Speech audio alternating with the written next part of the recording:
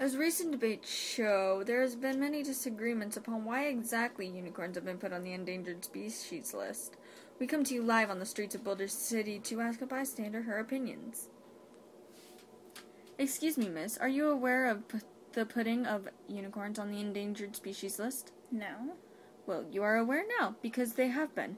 Do you have any idea of why that might be? Is it because they are using their horns to make delicious fried snacks? It very well could be. Do you partake in the snackage? Yes. And how would you feel if it was to be taken off the market? I'd be very upset. I see. Now, don't you agree that we should preserve the Earth's unicorns and save them until there's plenty to go around, or eliminate them totally? I think we should save them. I see. You heard it here, folks. We should preserve the Earth's unicorns. We should save them. We should help the Save the Unicorn Foundation. Stuff can help. Only you, all of you, can save the unicorns. It takes us all. It's a one big effort to save the unicorns.